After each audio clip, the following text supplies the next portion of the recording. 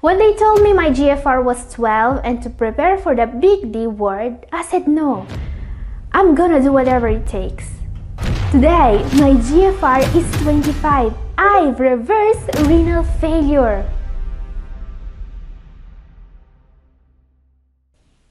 Gathering here, guys, today I have an incredibly inspiring success story to share with you. Charlotte contacted me via email and she also shared her story here on Double Okini. She is a nurse, 59-year-old, and when she was just 50, she received a heart transplant. Unfortunately, renal disease is a frequent complication after a heart transplant, but nobody warned her about that. Her GFR dropped to 12. That's when she said, I'm gonna do whatever it takes to avoid this, to avoid the big D word. And well, she did just that. She is not only in stage 4 now, not risking dialysis anymore, but her GFR has been going up instead of down for the last 6 months. It felt amazing to me. So I interviewed her. She told me everything about the diet she is following, the remedies that help her, the good habits she started. So let's hear from her. Charlotte, how have you found out you had kidney problems?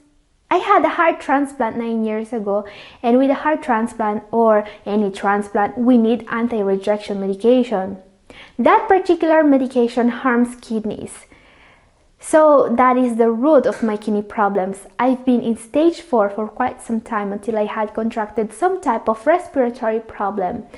That was pretty hard on my system, and the whole picture brought me from stage 4, where I was for 5 years, to stage 5, the dreaded 5.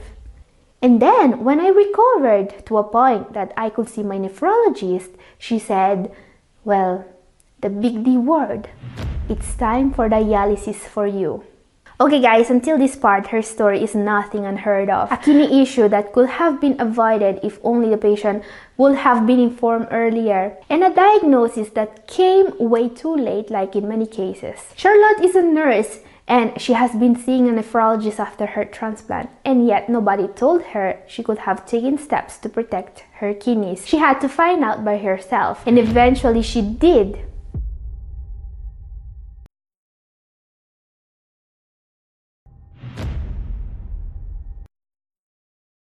Another question for Charlotte. What did you do when the diagnosis arrived? When I was told about dialysis, I picked myself up. I said, I'm gonna do whatever it takes. But all that my nephrologist told me was to take a class that's offered in the communities to prepare for the big D. That's where I heard about Catherine's channel on YouTube. I'm getting chills telling you that, because that was a pivotal point. I started making the recipes and just doing what I had to do to take care of myself in a new way. I stopped eating meat. I am mostly vegan. I started taking the powerful antioxidant to help me sleep better.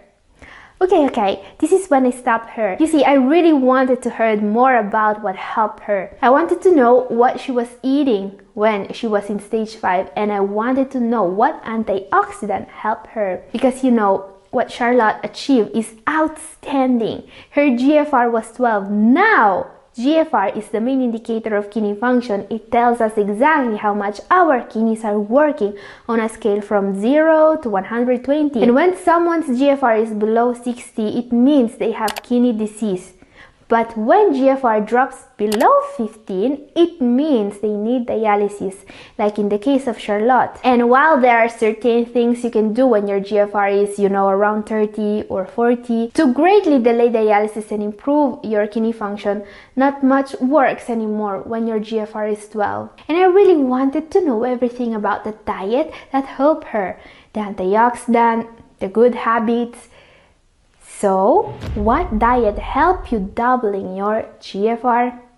Since I received my new heart, I try my best to live to the fullest every day. It's something that sits in the back of my mind all the time. My line of thinking is that I now have to live life for 2 people, myself and my donor. But I didn't know you needed to avoid meat and fish when you have a kidney issue. And I was always told that meat is good for you and that fish is great for your heart, but I'm almost vegan now. No meat, no fish, no eggs, no milk or cheese either. Finding a diet that works for both my new heart and my kidneys is hard. I'm completely avoiding meat and fish now. I have to take a supplement for that. But I don't really like supplements, and there are just a few that I take. I already take 8 different kinds of medication twice a day. Right after my transplant, I was downing 40 plus pills a day at 4 separate times. Okay guys, so Charlotte is following a diet that I usually refer to as the VLPD. It's frankly the only kind of diet that can really help you when you are near stage 5. It didn't surprise me at all reading about that from her. By the way, I talk about the VLPD, the diet that can help people in stage 4 and 5 of kidney disease, in my video up here.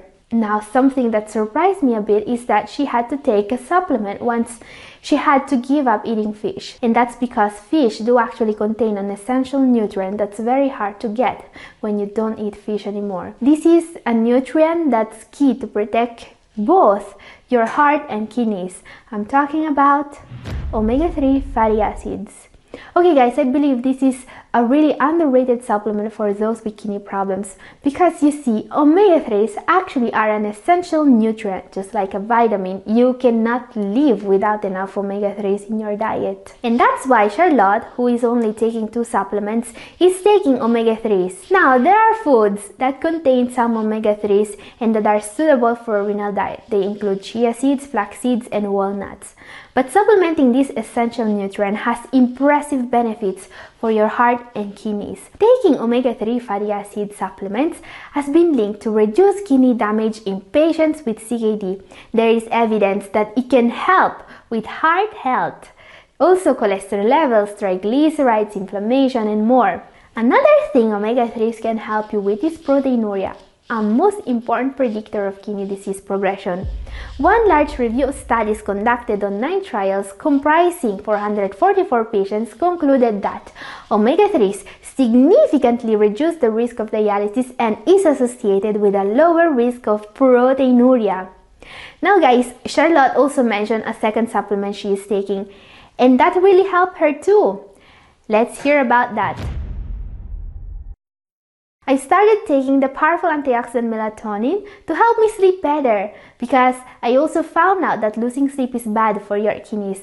And I was sleeping very little, and of course I got back into my exercise and I felt my body strengthening. But I'm so excited to tell you my lab numbers only 3 weeks on the diet. My GFR, which was 13 and pretty sadly 12, it went up to 17. Now that doesn't sound like a whole lot, but that is a lot, because the GFR is not easy to move. I was able to say I'm too healthy for dialysis because the cutoff is at 15, and that was so encouraging. My creatinine went from 3.7 to 2.6. I shared with my nephrologist, of course, what I was doing, and I think she will be watching your videos too. And she also confirmed that I needed to sleep more. And I can tell you, my latest blood work, which was 2 months ago, is GFR 25 and the creatinine 2.21, and I think I'm still improving.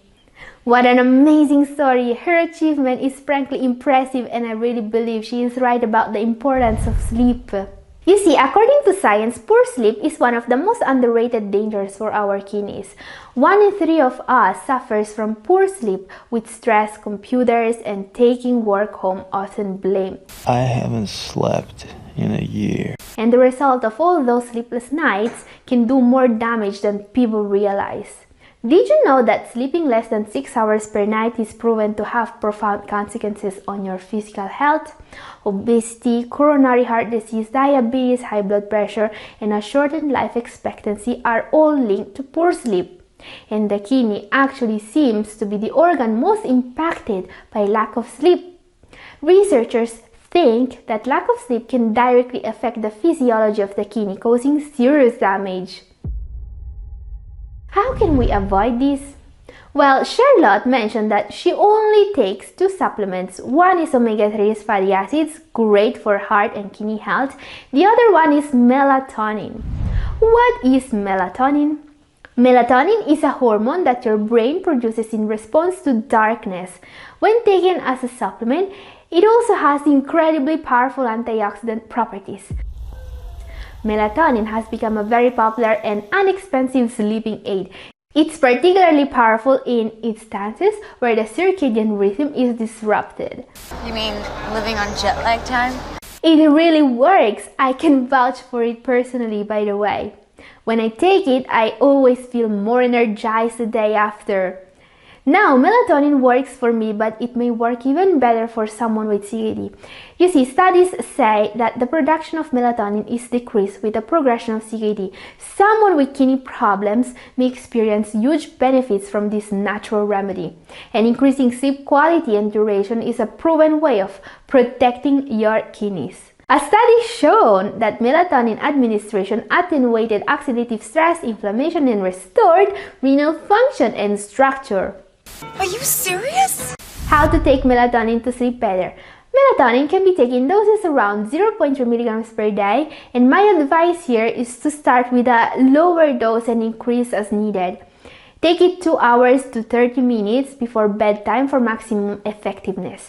What you need to know about melatonin is that you can also buy it at the supermarket, but you will need to cut those pills. You see, most melatonin supplements come in 1 milligram tablet, but that's way more melatonin than you actually need. The human body only produces 0.3 milligrams of melatonin per day. Because while higher doses can't hurt you except for making you sleep worse, it can reduce even further the body's natural production of melatonin. Not to mention that you will be extremely groggy the morning after if you take too much melatonin. But you can mostly find 1 milligram tablets. What I usually do is to buy this cheap format and cut the pills in 3. So I save money and sleep better. And if you want to see me cutting some vitamin supplements too to make them more effective, this video up here is for you. Time now to say thank you to Charlotte for sharing her story. And guys, if you have a personal story that you want to share here, contact me, write it down in comment section. And this is all for today. Thank you for watching. God bless.